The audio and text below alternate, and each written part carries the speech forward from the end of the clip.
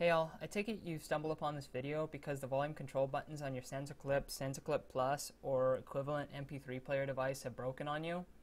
So what we're going to do is we're going to remap these buttons to face buttons that are hopefully not broken on your device, and it'll be really super accessible, so we will restore volume functionality to your device. So what you're going to need for this is a custom firmware for your Sansa or equivalent MP3 player device called Rockbox. This is completely compatible with Sansa Clips, all of them, and a wide range of other MP3 player devices. So go check and see if it works for yours. And installation's really real easy. So what you're going to do is you're going to navigate down to the settings. Just click down until you find settings, and then press the center button, and then you should see sound settings. This should be the very first one. Hit that center button again, and then you'll be presented with volume here. You can click middle button again and adjust the volume, but this is like a really long way to adjust volume using your face buttons, and we want to make it super fast and easy, because otherwise if you're listening to a song and then you want to change the volume like on the fly, you would have to be navigating through all of these settings, go into volume. Like, that's like a huge pain, and it's like barely even worth it at all. So what we're going to do is, instead of just clicking it to go to volume, we're going to hold this button down for about 3 seconds. Hold down the volume button, and then you should see a screen that looks sort of like this.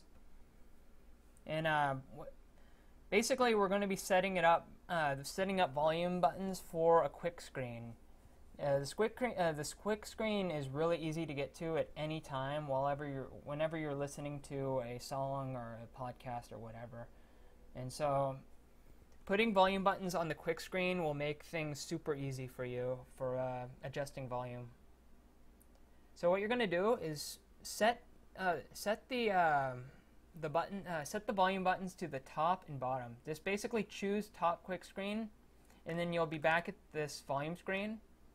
And then hold this again, and then choose bottom. Like, make sure you choose top and bottom. Don't choose left and right unless your top and bottom buttons on your MP3 player are broken. If these are broken, then yeah, of course use left and right. But as long as top and bottom function, use top and bottom, because left is set to shuffle and right is set to repeat, so you don't want to overwrite those. Top and bottom have no purpose by default, unless you've already set with something else, in which case, yeah.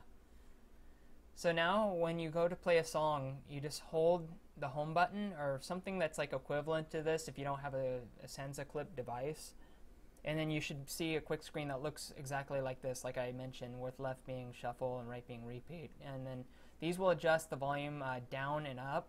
I tried seeing if there was a way to swap this, because intuitively you want volume to be on up, volume up to be on up, and then volume down to be on down, like a TV remote. But I couldn't find anything like that. If you could find something that swaps these, leave a comment below the video. But yeah, this is how you restore volume functionality to your Sansa Clip that has broken volume control buttons. So yeah, I hope you liked the video. Later, guys. Bye-bye.